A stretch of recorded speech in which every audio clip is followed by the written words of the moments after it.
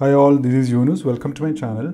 This is a short video about the basic setup of AWS CLI, especially how do we configure our credentials as part of AWS CLI setup, and how do we retrieve our access key ID and secret access key from the IAM page. So let's begin. I have already launched an EC2 and I want to start using CLI commands from this EC2. So let me see if CLI is already installed in this. You can do that by doing AWS version, and it says it is not found. So first thing is I have to install it in this EC2. How do I do that? You can actually use apt repository. First you do sudo apt update -5. With this command you are updating the apt repository so that it will download the latest software packages from the respective locations. Once you do that, using apt command, you can install AWS CLI. Let's see that. Okay, that step is done. Now install AWS CLI by issuing this command sudo apt install AWS CLI -5. We are specifying -5 so that it will not ask for confirmation when it starts running. So it is installing AWS CLI.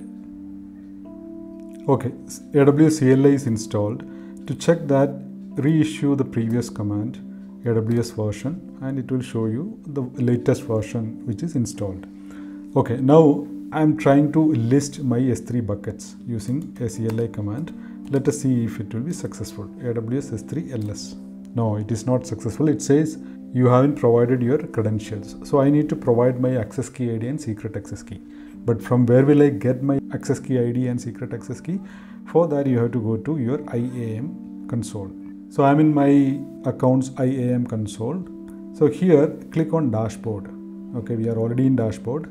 So come down. Under quick links you will see my security credentials. Click on that. So here you are in my security credentials. Click on AWS IAM credentials and then come down to access keys. I have already created 2 pairs of access keys.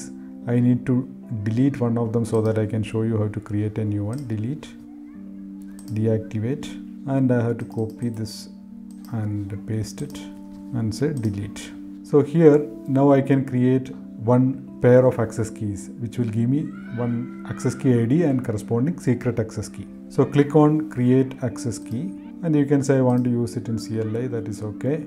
Come down. I understand the above recommendation and want to proceed to create an access key. It is recommending something. That's okay. You can leave that. Click on next. Description tag. I'll just say training. Create access key. So it has created access key and secret access key. It's a pair basically. You can click on show.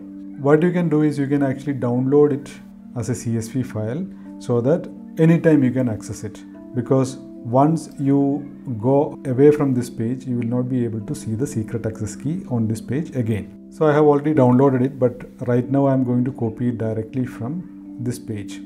So what do I need to do? I have to configure my credentials using this access key ID and secret access key. So come here, just do AWS configure. It will ask for access key ID. So go back and get the access key, paste. Again go back for secret access key. Yes, go back, paste. Then it will ask for your default region name. You can specify it or you can decide not to specify it also. If you specify it, then by default all the commands will take the region name as whatever you have specified. So I can give here US East 1, but you can leave it also. And it is asking default output format, whether you want it in JSON, text, etc. I just leave it. Okay, now again let me try to issue the previous command AWS S3 ls. This time it should not give me any error. It should list all the buckets. Yes, it is listing all the buckets. Now let me try to create a new bucket using CLI command AWS S3 MB, and then you have to use the command in this format S3 and then give a unique name. To make it unique, maybe you can include your first name or last name plus some random number, etc. I'm going to give a name Yunus S3 bucket for training. Yes, it is created. If you do AWS S3 ls, it should list this bucket name. You can see this bucket name here, S3 bucket for training. Now if you want to remove this bucket, you can issue this command AWS S3 RB S3 minus S3 bucket for training. Yes, that bucket is removed. If you do AWS S3 ls again, you will not be able to see that particular bucket at the second last position. So you can see that that bucket is removed. Okay, so that was a simple beginner level exercise. I'll keep coming back with useful videos. Please consider subscribing to this channel. Thank you. Bye.